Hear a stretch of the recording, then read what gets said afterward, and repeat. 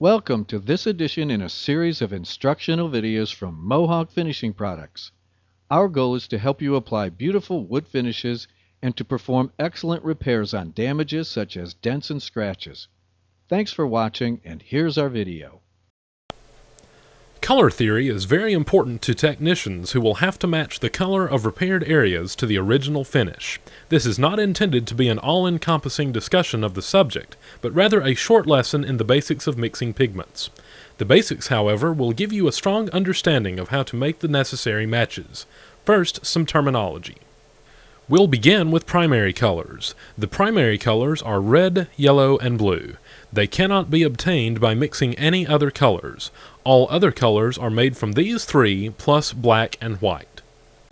Secondary colors are made from mixing theoretical equal amounts of two primary colors. Orange, green, and violet are the three secondary colors.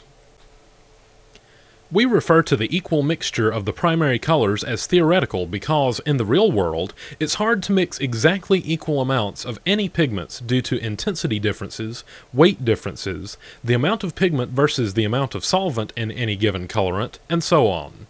There is also a question as to which blue or red or yellow is exactly the right one. However, the theory still works. When you mix red and yellow, you will get a shade of orange.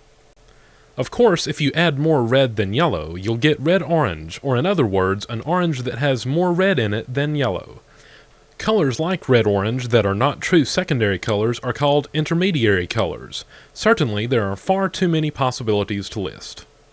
How does this help you match colors, you may well ask? Let's suppose you have tried to match a given color, but when you look at the target color, it appears to be more orange than what you've mixed. If you have it, you can add a touch of orange. If you don't have orange, based on color theory, you know you can add red and yellow to make the match. Sometimes it's easier to match colors by working with the complementary colors. Complementary colors are located directly opposite of each other on the color wheel. For example, the opposite of red is green, so green and red are complementary colors. A very important fact of color theory is that complementary colors reduce the brightness or intensity of each other. That is because, theoretically, all colors mixed together end in gray. You may have noticed that the complementary color of any primary color is the secondary color between the two other primary colors.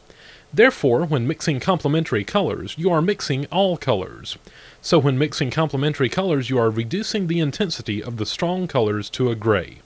It should be noted here that mixing all three primary colors will actually yield a brown shade due to the fact that it is not so easy to get perfect colors in perfectly equal intensities. Still, the system will work to help us adjust colors. Let's take an example. The mixed color is redder than the target color. In order to make the mixed color less red, or in other words to neutralize some of the red, we'll add the complementary color of red, which is green, or one could say blue and yellow. Notice that the red was diminished by the green and that the colors now match. Finally, it's helpful to know that earth tone pigments like burnt umber, and raw sienna are less expensive than bright primary and secondary colors. Consequently, stain manufacturers tend to use earth tones to make stains rather than the bright colors. Therefore, it is logical to use earth tone colors when trying to match finishes on furniture and cabinets.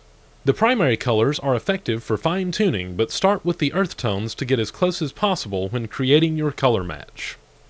There are two color wheels developed to help with mixing colors.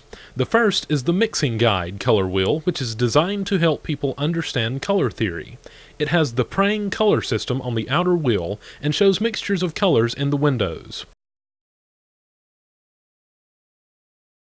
The second wheel is called the Finisher's Color Wheel.